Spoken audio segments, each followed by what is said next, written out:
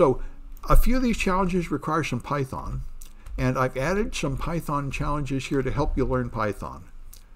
So that starts down here. There's Python basics, and then some cryptography with Python. So you might want to take a look at these. These are a lot of fun. And if people are interested, I might skip down here and demonstrate these.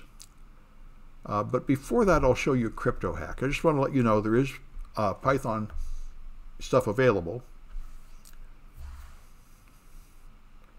So let me just point you to Cryptohack. If you are finding these a little difficult, you might want to just go here. This is actually made by people in the UK, and it is wonderful.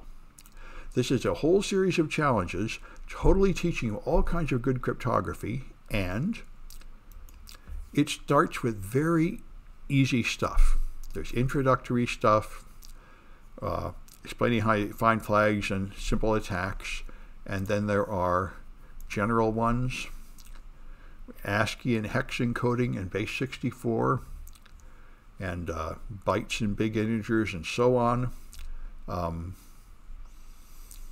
XOR, mathematics, showing greatest common denominator and such, modular arithmetic, more than the ones I made, you know, different data formats, and there's a lot of these, and then it goes up to the hard stuff.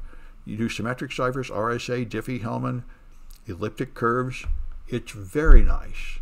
You could spend the whole workshop doing these and your time would not be wasted. So I'm just mentioning, check that out if you're interested.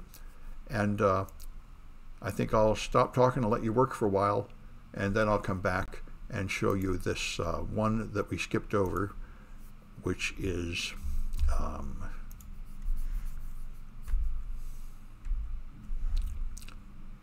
Obfuscation Ctf, which is also quite easy and nice. All right.